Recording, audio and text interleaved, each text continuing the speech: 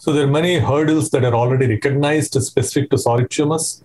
Cancer antigen targeting and developing CAR T-cells thanks to hematological malignancies, that is already in the clinic.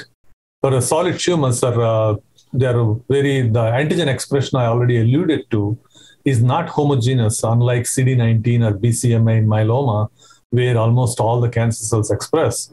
In solid tumors, we have not found the antigen yet that is expressed in a lot of cancer cells.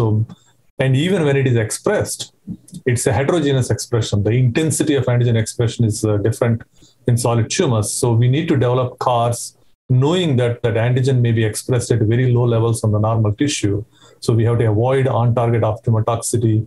But at the same time, we have to efficiently kill even the low or moderate antigen expression on the solid tumor cells. So antigen expression heterogeneity is one issue.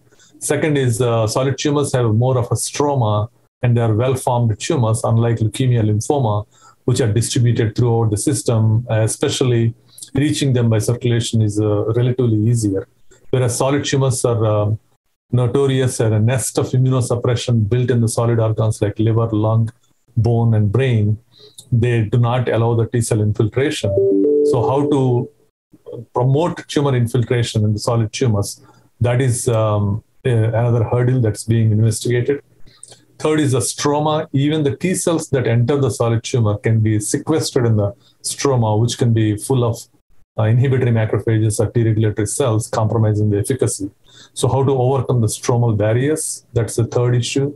And the fourth issue is the immunosuppression I alluded to, whether it is macrophages or MDSCs or T regulatory cells or cytokines TGF-beta, IL-10, these are secreted by solid tumors. So the immunosuppression is also very high.